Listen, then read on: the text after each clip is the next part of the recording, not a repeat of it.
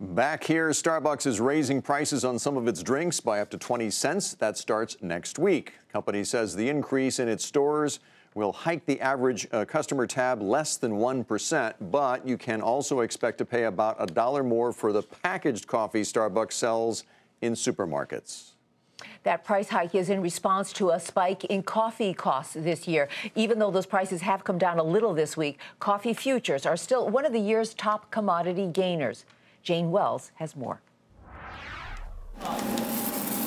Coffee prices have been brewing up this year, and people have noticed. I was doing 5 times a week, but cut it down to 3.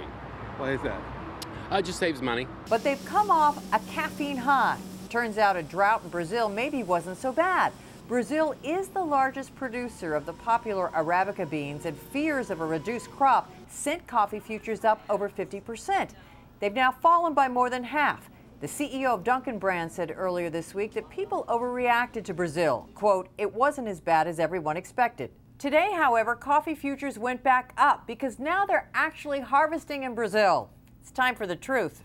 There was some rain that developed late in our spring, their fall, and we thought that that may have helped the crop and some of the dryness, but it turns out that rain was too little too late. Higher prices are starting to trickle down to the consumer. Even though Starbucks locked in prices for much of its coffee when they were lower, it is planning to raise prices for customer next week for the first time in a year. On some beverages, it'll range from 5 to 20 cents. And packaged coffee it sells in grocery stores could be 8% more expensive. Coffee prices changing isn't really affecting my consumption. Is it enough to make people think twice? Just need it. Gets me going every day. What is the alternative? For some, at the moment, apparently nothing.